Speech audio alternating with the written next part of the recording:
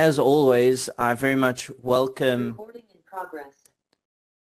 As always, I very much welcome anybody's feedback and questions as we go, and we're going to go from there. So it's been an interesting.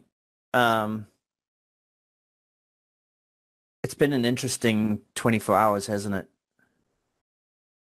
To say the least.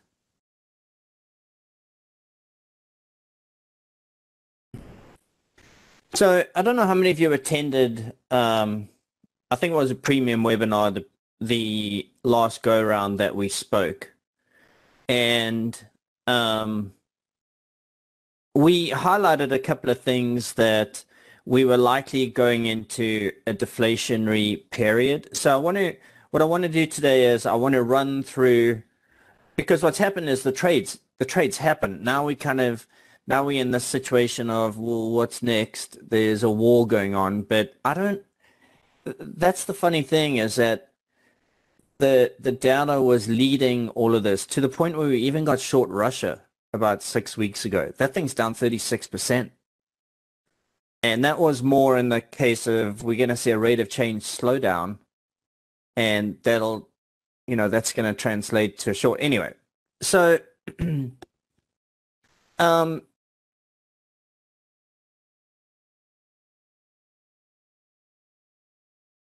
let's have a look-see here. So those of you know that I like to, we'll just get a fresh piece of paper and go to it.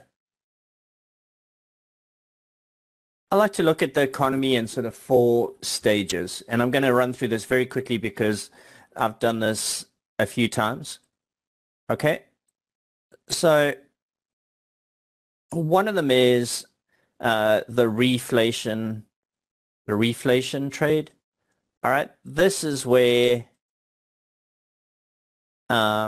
you have growth going up and inflation going with it.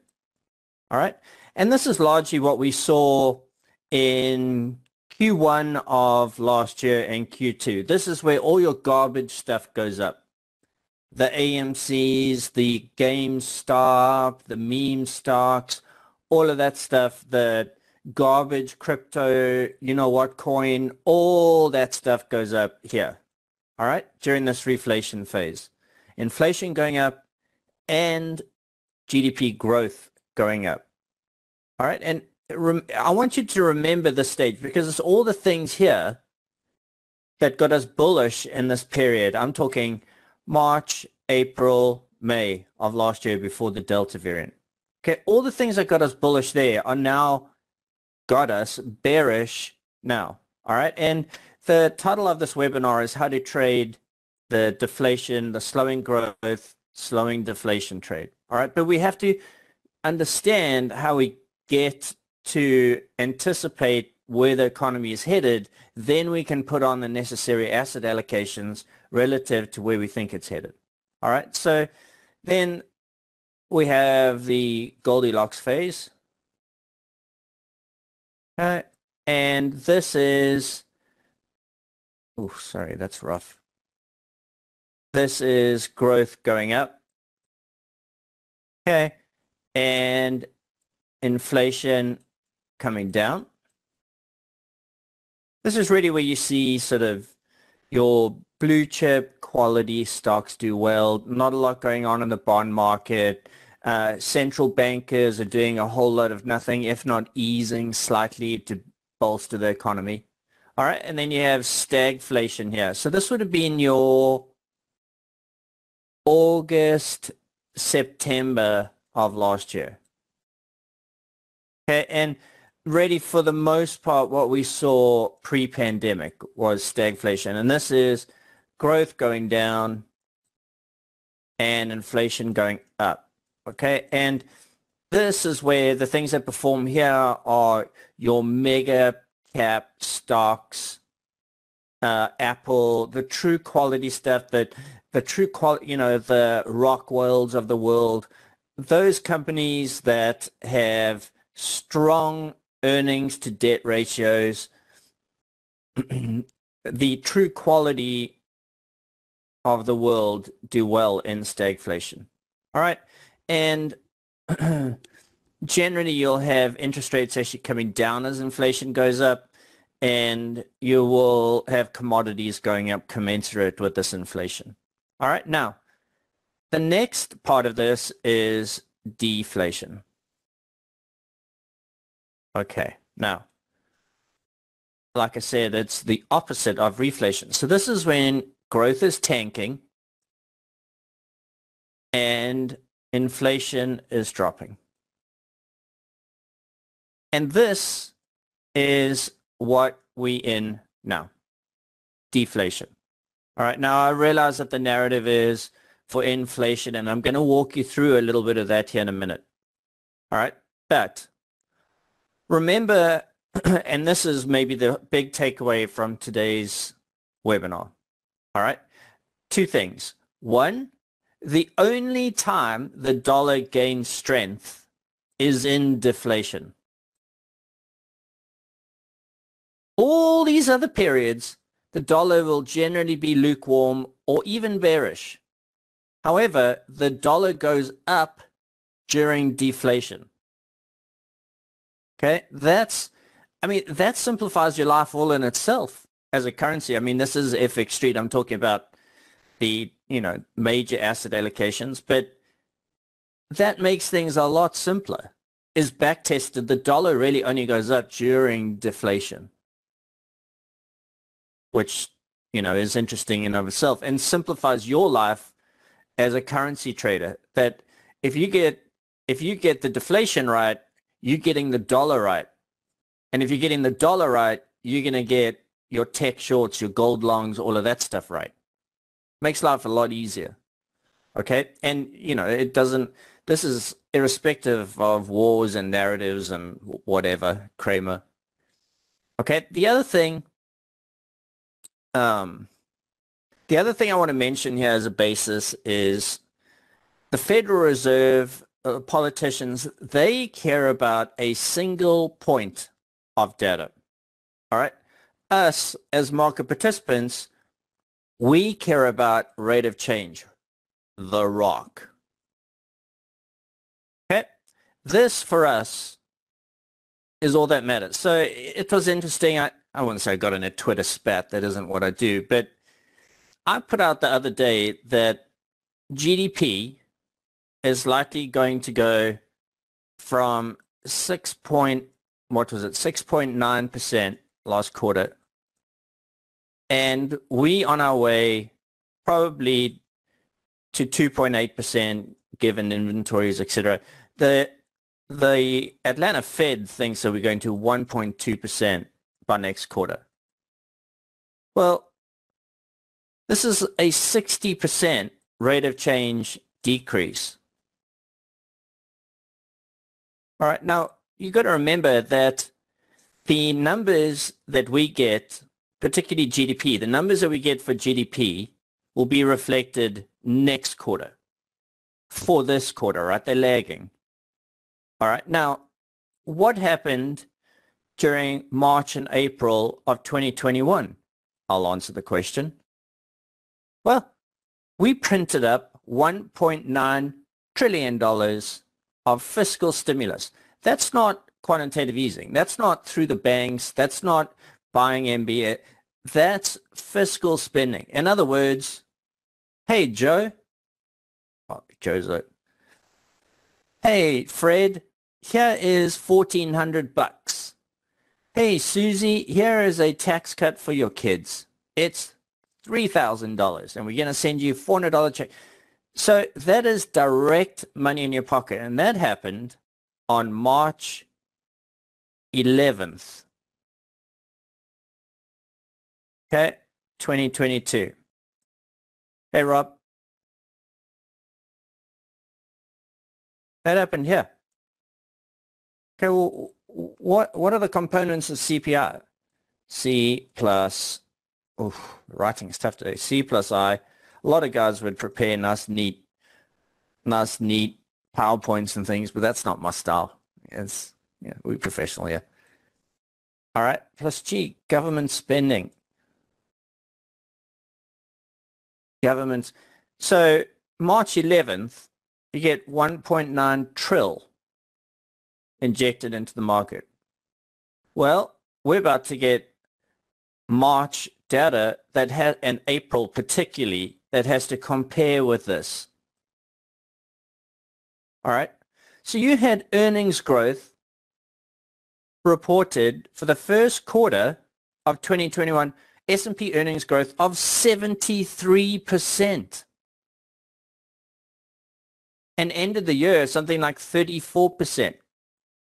So the comparative of earning, the comparative number that has to be matched is that 73. To give you some idea, core PCE for March delivered in April number was 26.4%. Core PCE is basically the health of the consumer. So in 2021, because remember the data that we get now is for, or in March, is for February, and the data we get in April is for March, and those numbers are compared on a rate of change basis to what happened in 2021. All right, and it's that rate of change that gives us where we're going next in the market in terms of the economy. And where we're going next in terms of the economy then gives us our asset allocation relative to what the market's going to discount into the future. I hope that makes sense. Okay, so so core PCE of 26.4%. The rest of the year it dropped from there, and we got 8, 6, 4, etc. And we're likely to go somewhere around the 4, 5 rate. So the comparison is basically a 90% drop in consumer spending relative to where we were in 2021. And it's the same sort of thing. We're seeing the same sort of rate of change slowdown that actually peaked in November. We're seeing the same sort of rate of change slowdown in ISM supply deliveries. Okay, that, or delivery times, excuse me, meaning that, you know, delivery times in October, August, September, October were 2 or 3 months. Those delivery times are now normal. So on a rate of change basis, we've seen delivery times slashed by 75% in some cases. ISM services, the same thing. I'll show you the chart. ISM backlogs, the same kind of thing. So I like to look at PCE, ISM, consumer confidence, etc. Those are leading indicators as to what's happening at the producer level and the consumer level moving forward. And then we can make those comparisons through a model to project how they're going to comp relative to what they were this time last year. And that gives us our rate of change in their economy. The Fed only cares about a point in time. They don't do rate, they don't do rock. All right, so this, I don't respect the Fed's ability to project the economy, but I do respect the market's ability to do it.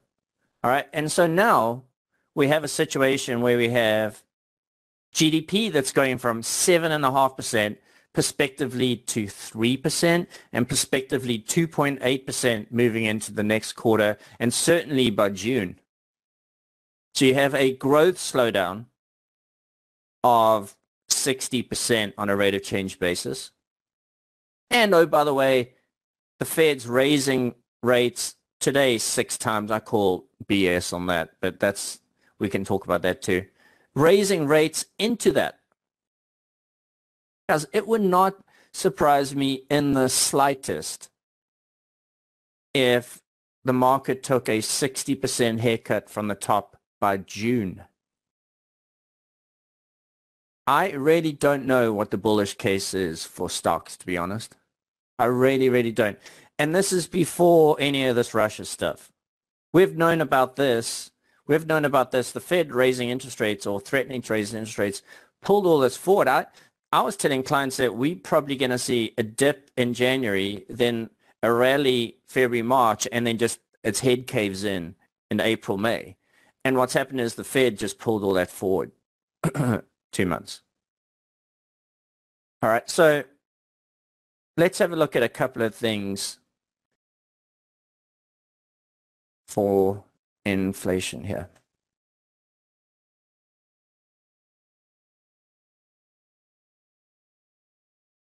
We live in interesting times. We really do.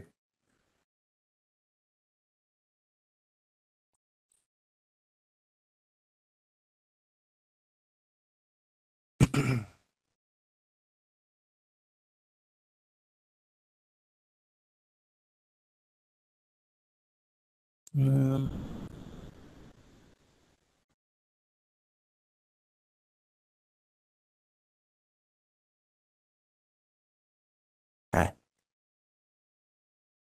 Let's talk about inflation here. This little newsletter I put out to our website, but I'm just going to bring it here.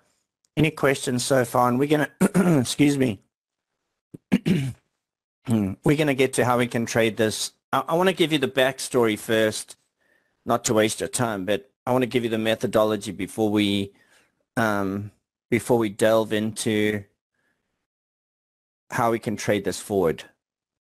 Okay, so what's interesting in the January CPI report, excuse me, is, I don't know if you guys can see that. See if I can. Oh, that's all right. I'll just talk to you about it. So starting in January, the friends over there at the Bureau of Labor Statistics who run the CPI report, okay, came in with something called, well, they're changing the weights of the consumer price index that we use to calculate CPI. A tiny little headline here. Look at him. A one-liner. Nothing to see. But this has monumental changes to the way that CPI is calculated, because there's no ways they can go to the public and actually report what's there. There's just no way. They wouldn't have a job. Okay, so what does this mean? So for the longest time since the dawn of man, they have used three things to calculate the CPI. All right, they have hedonic adjustment. I'll tell you what that is. Substitution, and then the sort of weightings system. All right, so hedonic adjustment is the following. You buy a car in 1990, and in 1992 they bring out a similar car, a similar brand, and it's a better quality. And it is $5,000 more than the equivalent car 2 years ago. But the quality is better. So they do not appropriate an inflation number to a vehicle or a product that is improving in quality, but the price is also going up. If the price goes up, in their estimation, commensurate with the quality improvement, then they appropriate no inflation to that particular product. All right, and back in the 70s and 80s, they went from a cost of goods basket. So basically, they had 10 goods in a basket: milk, bread, whatever, apples, a Big Mac, and they said whatever the cost of that is, however much it goes up, that's the inflation rate. Pretty smart, pretty simple. It worked.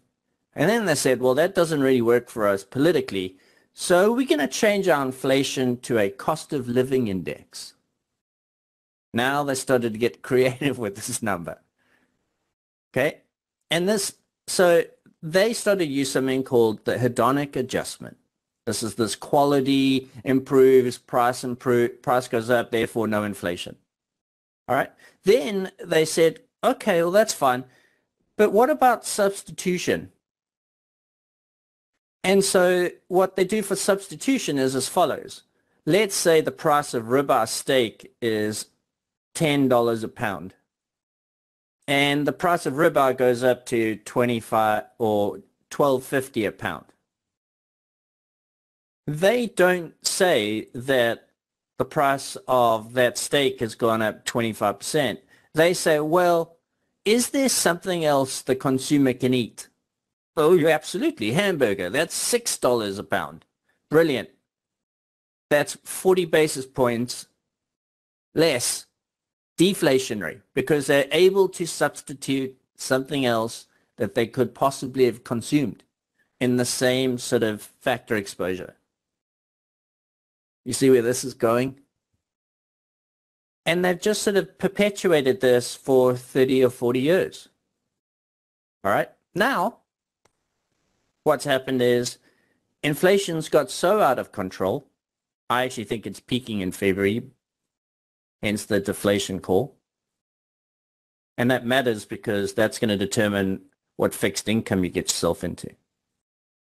All right. So now they said, well, you know, these supply constraints have really made things rough on us. Let's adjust a couple things. Okay, so obviously shelter being the biggest one. All right, shelter is about 33% of CPI. I'm going to post this link in here. You guys can actually read. I'll put it here in the chat, and you guys can actually read this little report. It's quite an eye-opener, honestly. Okay, so here's what they did.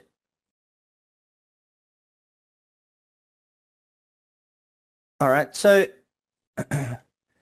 they said that so what they do is they say, okay, well, there's 100% available for weighting in the CPI number. And then they appropriate weights relative to that of what factors are going to be in the CPI number. Okay, and in January, they appropriated 13.3% for food.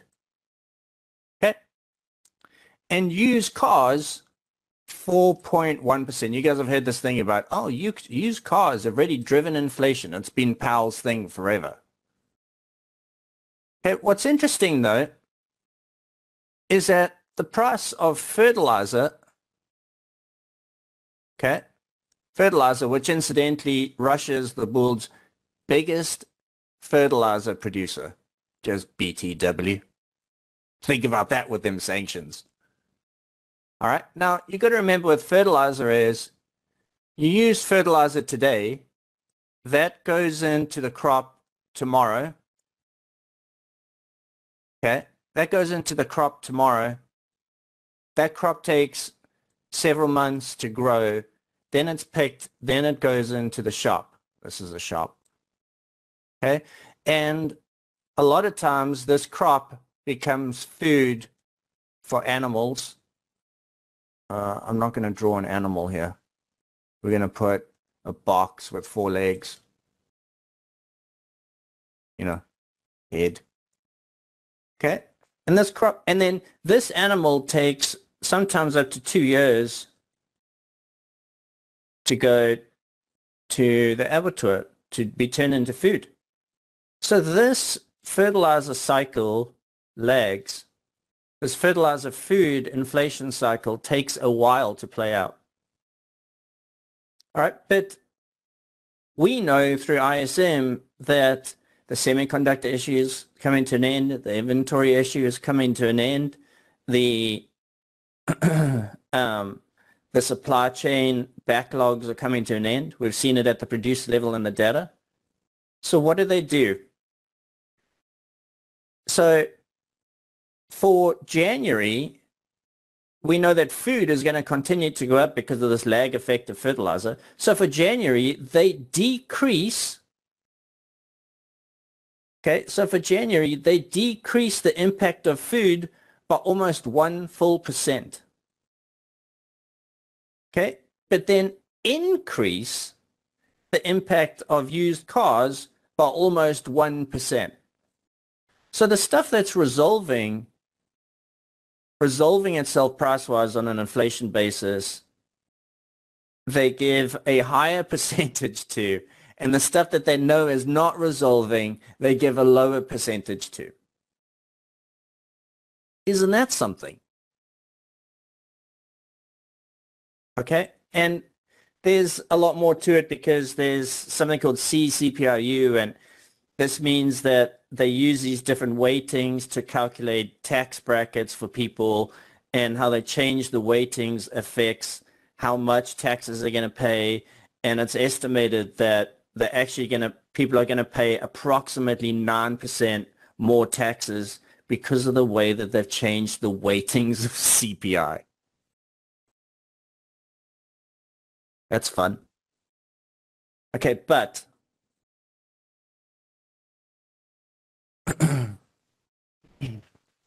but the takeaway here is that the inventory cycle is sort of resolving itself. All right, and what happened is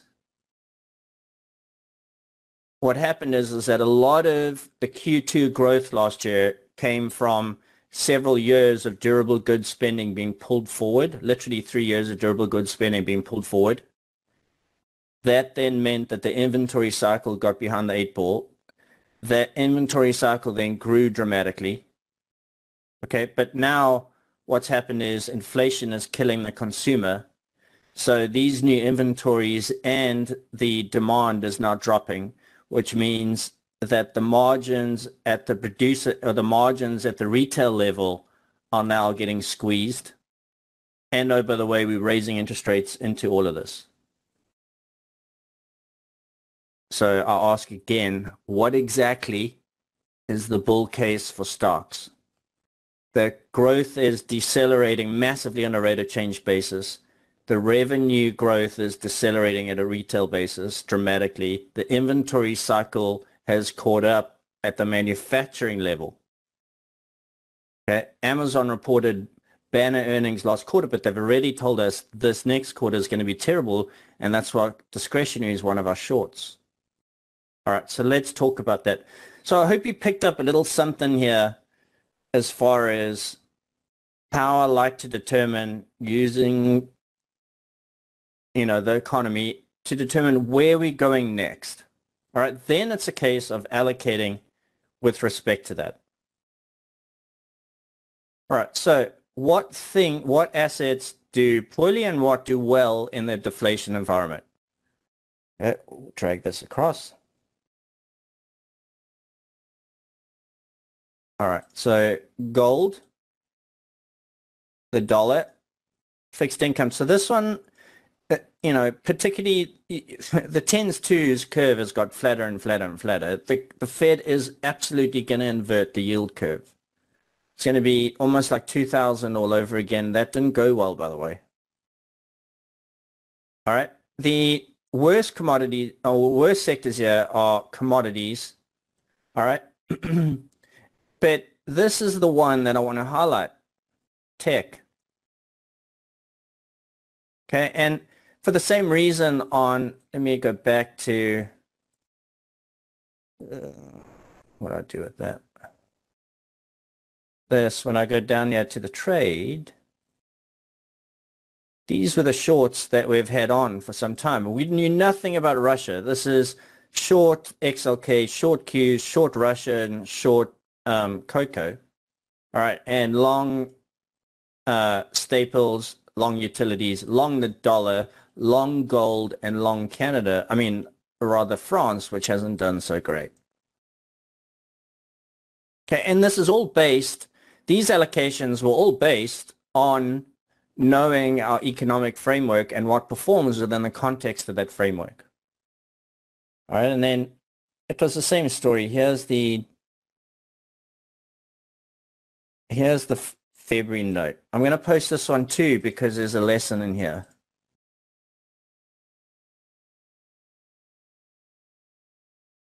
Okay, there you go. So this was February 2nd, and it was the same allocation here. This is before any war broke out. Tech short, Q short, Russia short, cocoa short. All right, and the same longs. And it's for a reason. All right, let's talk about that.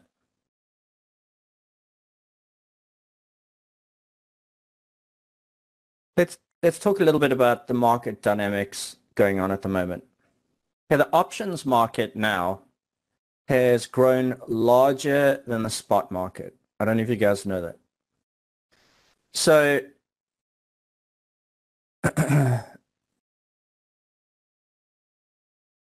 so what's happening is that dealers, Citadel, State Street, etc., they have to hedge their options exposure. It's called delta hedging.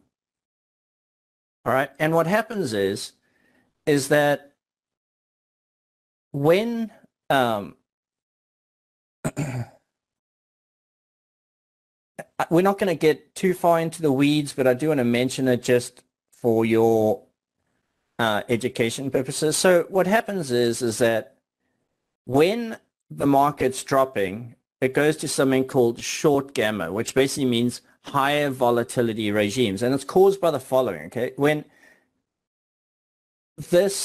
it forces options dealers to sell futures as the market drops to delta hedge neutral. Okay, so this then causes higher volatility, which means that the volatility controlled funds, which most mutual funds are, have to then start selling, and that forces options dealers to de-risk further and have to sell further. So it's pro-cyclical delta hedging. It's in the same direction as the market. It's very different to positive gamma, where they have to sell into a rising market to be delta neutral. So you've got these dealers selling into selling markets to be able to hedge their options exposure. And you get this sort of negative feedback loop. That's why we get these flash crashes and things. All right, now, there's one other component to this. And this will tell you a lot about just the market and the market structure in general, okay? Apple constitutes about 6% of the S&P 500. Apple 7%, Microsoft 6%, Amazon 3%, etc. All right? With NVIDIA, Facebook, Tesla, and Google, that is 26% of the S&Ps. All right, to put that in perspective, Coca-Cola occupies 0.6% of the index. Talk about Coca-Cola, every movie back in the 80s with a tumbleweed out in the Nevada desert has a Coca-Cola fridge. Right? They occupy 0.6%. So in other words, 10x less than Microsoft in impact. So if Microsoft goes up 1%,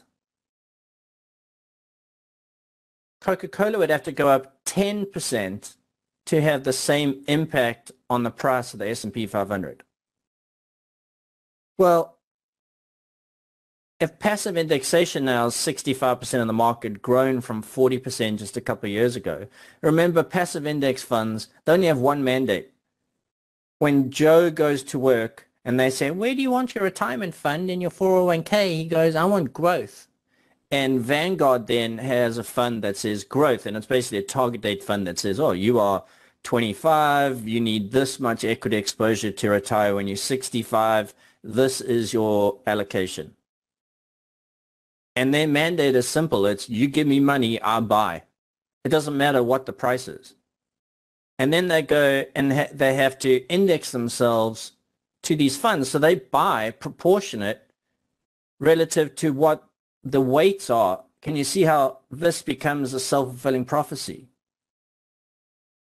So if you start to get faulty with tech, you can start to get some serious crashes because everybody owns the same stuff because passive indexation has grown, which means that to stay indexed, they got to all buy the same stuff, but to get out, They all have to sell the same stuff.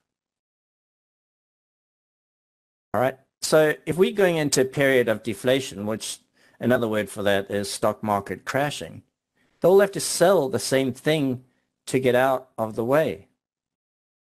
And this is why we've had tech as our biggest short allocation, particularly the Qs. All right. So tech, energy, has not performed. We actually bought energy the other day. So this one, and that's the thing, is you can have an idea as to what should perform, but ultimately it's what, the signal within the context of that tells you to do. And energy has just remained bullish trend. It's the same as utility has been garbage. That has not performed. But the things that have performed very well and will continue to, gold, the dollar, fixed income now, they were pricing in 7 rate. Guys, if the Fed gets to 7 rate hikes, Goldman Sachs will not have a brokerage by the end of 2022. It's just madness. They are not going to get anywhere close to that. I've told you how the economy is slowing dramatically on a rate of change terms. I mean, just government spending, we're going to spend 1.3 trillion less this year in the budget than last year. On a rate of change basis for GDP, that's a 6% reduction. But they're going to raise 7 times. It's just mad. So every time the 10-year gets its nose to 190 or above 2, you buy the TLT. Telling you, just do it. Because they're not going to get anywhere close to that many rate hikes. It's just mad. All right. And we're going to see a rally today, and you should definitely sell the Qs. If you want to do it through ETFs, SQQQ. Okay. That's your tech short. You can short XLK, buy TLT and SHY. That gives you your fixed income, your dollar stuff, UUP, and then your gold GLD. And this will get you through this period and make you some alpha. Energy is continuing to perform. I think we're probably pretty close to the top of that.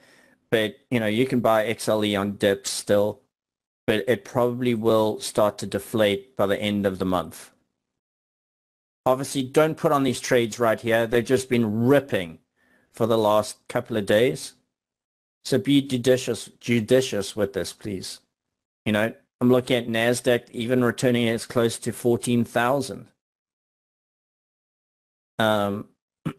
S&P's somewhere close to even as much as 4250, 4280. So we could see some mammoth bounces here that'll send rates higher, and you can put on all these trades again. Does that make sense? Anything high beta. And if you guys remember last month's and the previous month's webinar, we said we're going to have an awkward discussion on crypto because crypto gets killed in deflation.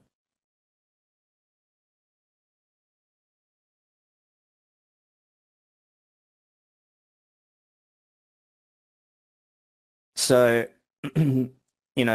crypto does fine in all the other periods of the economy, but deflation, I'm not touching that. It would, yes, over the next 10-year period, I think ETH is going to 20,000, but why do we have to wear that drawdown? Just let that thing collapse and buy it for peanuts. June, July, I bet that we're having a discussion about, okay, on a rate of change basis, things are likely to improve. Remember that last year, that was when Delta hit, and Delta was actually killing some people, and we saw that big stagflation run where growth kind of tanked for 3 months, but inflation rose. So the economic comps are not as sticky for that middle part of the year, July, August, September. So we could see a nice ramp over that time, which will take crypto up, probably something like a reflation, not a reflation, like a Goldilocks type trade. We have growth kind of growing a little bit, but inflation in check. So, that's when we're going to buy tech and buy, all the things that basically all the stuff we're short will be long again for 3 months. And the problem is the reacceleration from Delta, those comps hit for November, December, which means that we're likely going to see a second wave of down at the end of next year. And this is how I like to think about it. What is going to happen on a rate of change basis in the economy? How is that going to affect revenue growth? What does it mean for inflation? What does it mean for the inventory and business cycle? And then asset allocate relative to those things when the timing matters. And then also watching things like gamma and market breadth to time. Are we in a negative gamma regime? Are we in a positive gamma regime? What are those levels? Okay.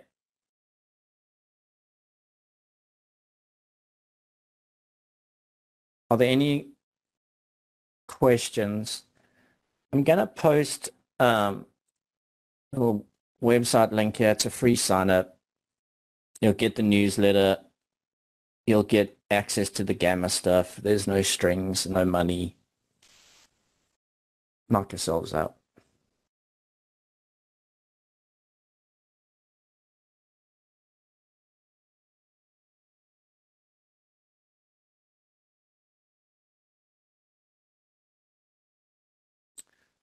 Let's take a quick look at the Dow chart. Caught my interest this morning.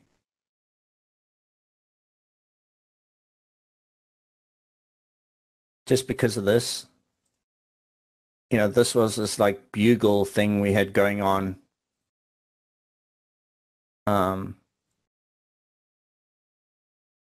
And we're kind of right there now. I'm still of the opinion that this is this is just the start of the bear, guys.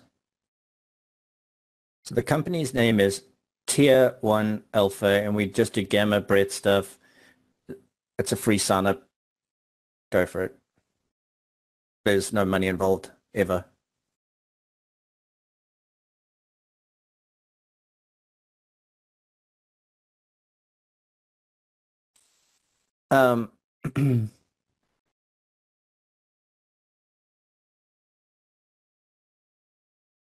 Any of those meme stocks and things that you liked are all shorts.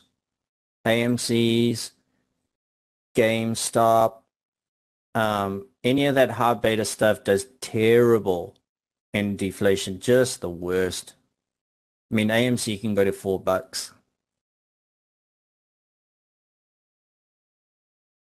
So keep that in mind. All right, guys, if there's no questions, I hope that you learned a little something. And I encourage you to follow me on the twit at FREX David, Forex David. I do update a lot of things there. If you have any questions, shoot me a thing there, or my email, david@tier1alpha.com, and I'll answer anything you have there. Always happy to help. This is a complex environment, and it requires being on our toes. But, short tech, long TLT, long gold, long staples, and we're about to get short commodities here in the next month. Those are a long way down. All right, so keep your head on a swivel, and we will talk to you in the next iteration next month. Thanks.